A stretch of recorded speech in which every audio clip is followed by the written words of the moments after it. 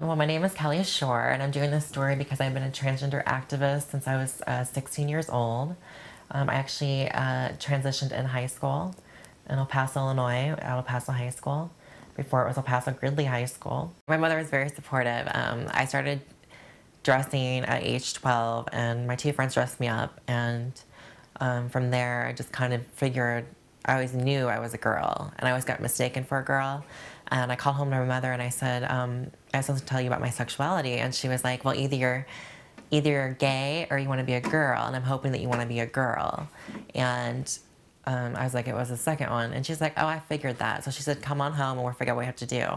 So from there, we called the El Paso High, what we called El Paso Community School, and asked them what we should do. And they advised us that we should be home taught for my safety. And so she home taught me for my 8th grade year.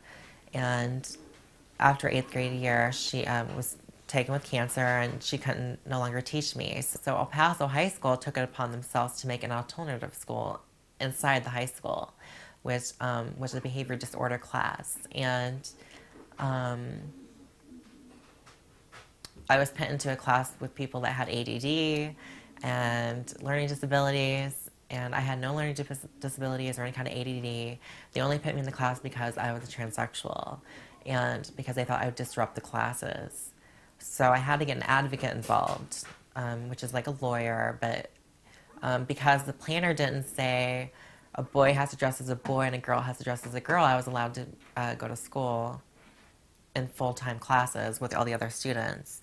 And it really wasn't the students that were as bad. It was really the faculty, and it was the parents that had a problem. The students weren't any kind of, threat to me. The most misconception of what a transsexual is about sex. It's about sexuality. And it's really nothing about sexuality, because your sexuality has to deal with who you're attracted to. And it's about your gender identity, and either if you feel female or male. And anyone that wakes up in the morning know from when they wake up that they're what they are. And so when I wake up in the morning, I feel like I'm a woman. There's no kind of like question in my mind that I'm not a woman. Because I didn't even know that I wasn't a girl until I was 5 years old, and I was in the same bathtub as my niece. My mother was giving me and my niece a bath, and I had no clue that I wasn't a girl till then. I noticed that she had something different than what I did. I have had hormone therapy for years, and I've had many surgeries. I've had facial feminization, which is FFS. That's the abbreviation for it. And I've had my nose done. I've had my chin done. I've had my jaw done. I've had my brow shaped. My eyes widened and lifted. I've had my Adam's apple shaved. I've had a breast augmentation. And then I also plan on going through the full operation in a few years, where I will be a full-fledged female on the outside anyways. For me to feel whole and to feel completely happy and one with myself, I need to go for the full operation. It's not for everybody, though. I started performing on stage when I was 19, and I started performing because I was always, I took 12 years of dance, and I loved dancing. And I think it's my only outlet to still perform on stage rather than just doing dance recitals. There's just different all types of people that come to Diesel Nightclub. My fans are all types.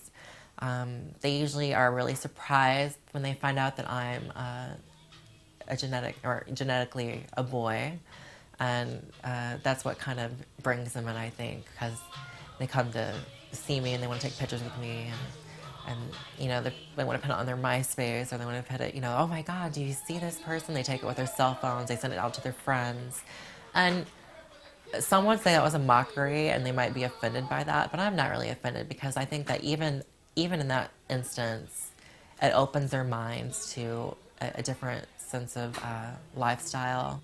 I live my life day to day, and I take it day by day. And every day, there's no question in my mind that I'm not a girl, no matter what I was born, no matter how I was born. Just think to yourself how you would feel if you